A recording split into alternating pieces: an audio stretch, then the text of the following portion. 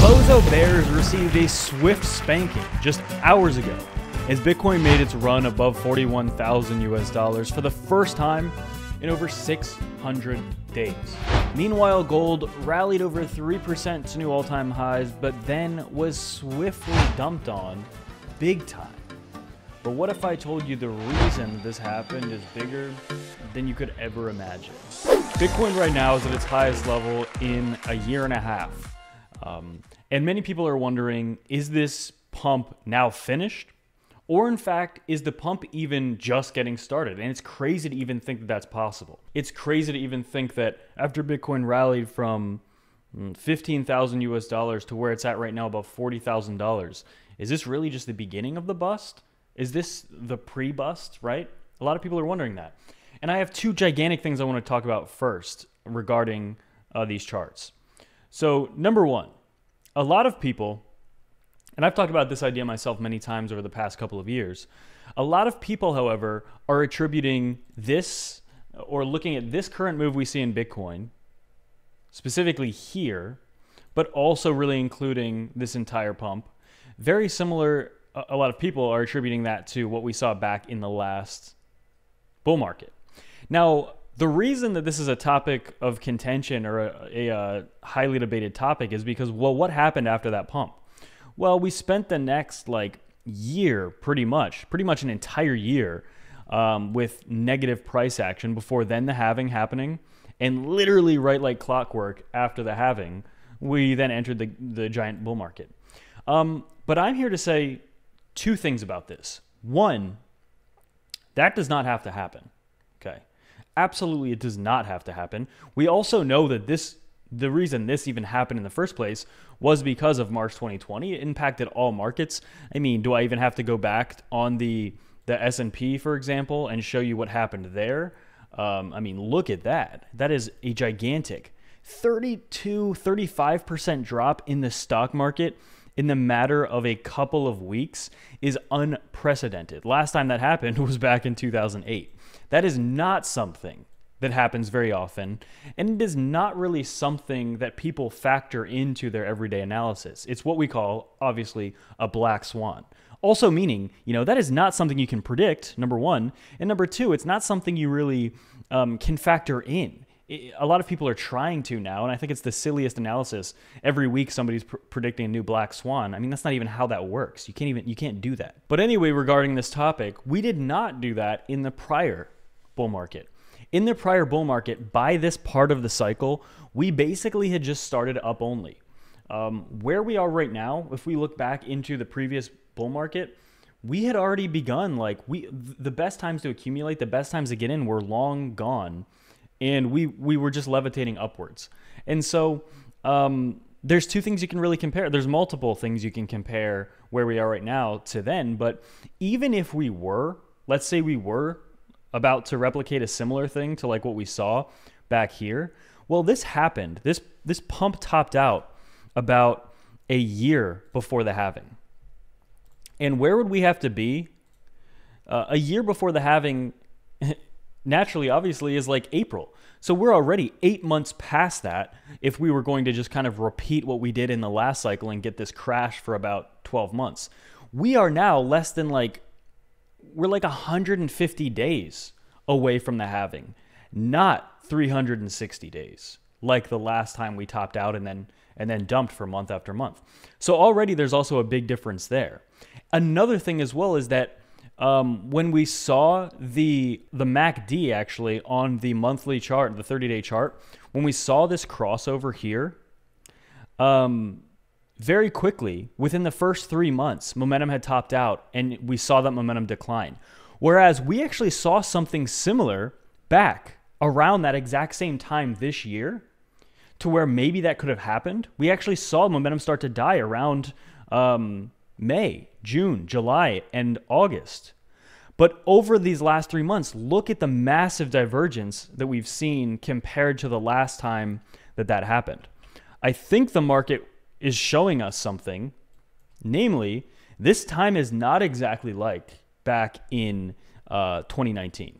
And I'm saying that partially to quell some fears about something like that happening, But also, we do have to keep in mind, again, guys, redundant. I hate saying it every episode because it's just boring and overdone, but it's important enough that I have to keep saying it. We will get a pullback at some point.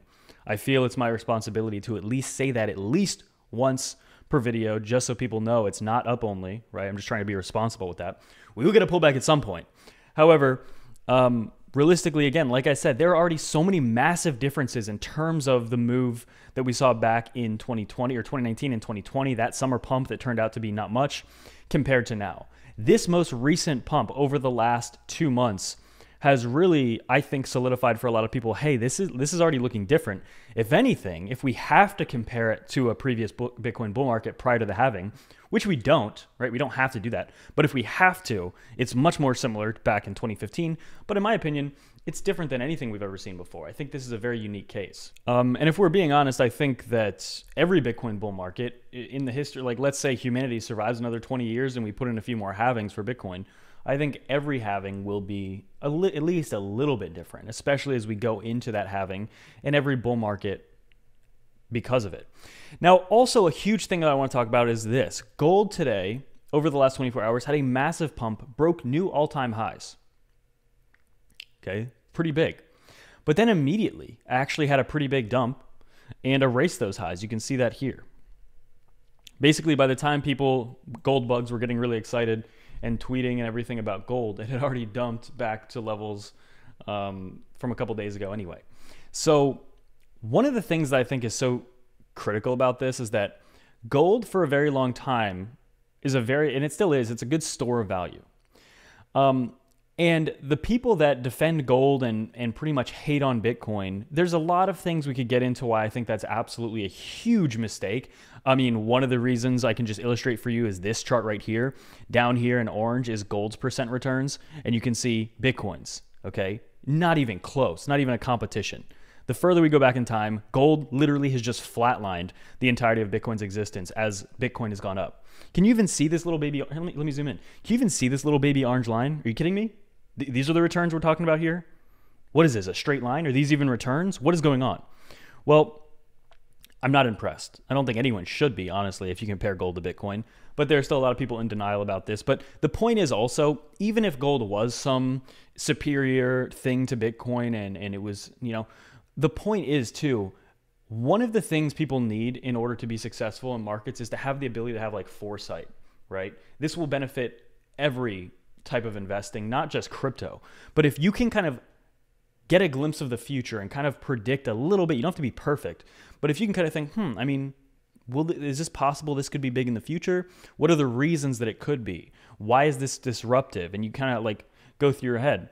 Well, the simplest one to me is that look at the people that are growing up right now, the people that are coming into their 20s, 30s, and 40s and getting into investing. Are these people more technology savvy or less technology savvy? Okay, it's very obvious they're more technology savvy. The older generations are getting phased out. The newer generations are getting phased in. This is such common sense.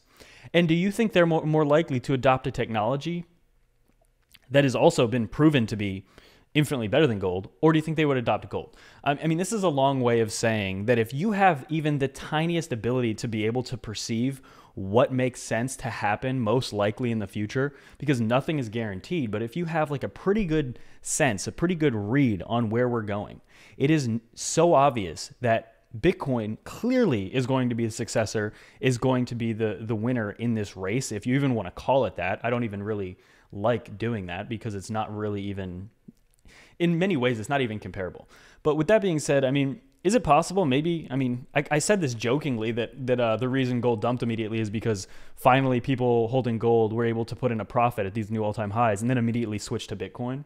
I said that jokingly, but also, I mean, it's probably true for hundreds of thousands, if not millions of people. Or if it's not already, it will be soon. That's my opinion on that. If you hold gold, I hope it's been doing well. Really though, I mean, if we look back, we can go back 20 years. And that's when you really have to, actually, if we go back 23 years, gold is up 800%. Keep in mind, that was also right after the gold ETF approval, which Bitcoin is on the verge of getting those as well. So most of gold's gains actually came after its ETF. Bitcoin's about to get multiple, potentially, right? ETFs, whether it's in the next month or it's inevitable, really. So imagine what will happen to Bitcoin. People are simply not bullish enough on what is going to happen, I believe. It's very, very easy to see this. Bitcoin's weekly chart, guys, this is looking impressive. I personally think now, one of the reasons I also brought up this chart is because you saw how big percentage-wise these gains were in that summer run back then. It was like a 200, even 3% pump for Bitcoin. From the very bottom even, we're not even close to that for Bitcoin. It's up about 150 or so percent. This run went up about 350%. So let's say even a scenario like that does eventually happen. Historically, it's showing us that, hey, we could even still pump a lot more even before some sort of big dump. But I personally think that the massive hype and the knowledge of the Bitcoin halving that exists now that did not exist back then is going to drive this market so much faster and so much higher to the upside. I've been in Bitcoin for like 7 years. When I got in, the Bitcoin halving was not common knowledge. Even today, it's not common knowledge. I would say it's common knowledge around Bitcoin investors and even institutions, it's common knowledge. But like your everyday person, do they know what a Bitcoin halving is? No, I've literally said that to people before and they're like, what does that mean? You lose half your Bitcoin, right? That's like what most people think. They think if I hold 10 Bitcoin, the Bitcoin halving comes and then I lose half of my Bitcoin, it goes to 5. No, so people for the most part don't really know what a Bitcoin halving is, but the institutions do, I hope. I mean, for Pete's sake, I think they do. I'll be 100% honest. I think they have to at this point, like everyone working that has any power or authority over like approving a Bitcoin ETF. These people know what Bitcoin ETFs are, or these people know what Bitcoin halvings are, and they've seen the Bitcoin cycle charts. They are probably watching this chart thinking, wow, Bitcoin's probably going to do something like this over the next 2 years. And they want a piece of that pie. So it's not a secret anymore. But back here in 2019, let's be honest, it like was a secret. People didn't know about that. I mean, I did. A lot of you did also. I'm not saying nobody on the planet knew, but like it was not common knowledge in the investing or the finance space, which now I would say, yes, it is. And so with that being said, I think that has the ability, the power to drastically change, to drive this cycle in a different direction, to give it so much more tailwind, to give it so much more pumpiness, I guess you could say, okay, is the easiest way to put it. And so really, as the stock market is trading sideways today, not doing crazy good, the DXY still looks pretty garbage. It's down. I mean, it's up what? Let's see how much the DXY is up today. DXY is up like 0.5% or something. It's still going to trend down in my opinion. Ultimately, I think those are the two main points I wanted to cover, is that this cycle is really, really gearing up here. And I mean, look how parabolic this chart has gone so far.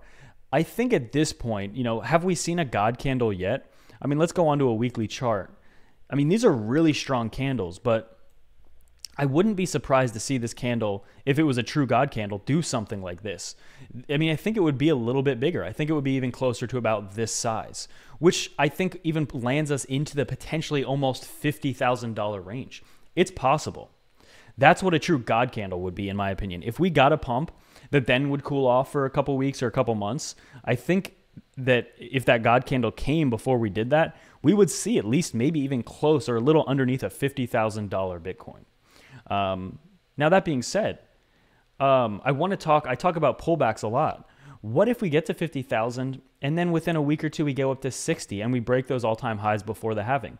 As I tweeted about a couple days ago, I think this is the first cycle where we have the ability to put in a new all-time high before the halving, the first time in history, because namely of a few things. The knowledge of the Bitcoin halving cycle by millions of people on the planet at this point, especially the people that have the actual big money, the whales, the institutions, those people know now, but also the Bitcoin spot ETFs, which allows some of those whales, all of those whales, to even a new entry that was never has not existed for millions of people. So this is truly unprecedented.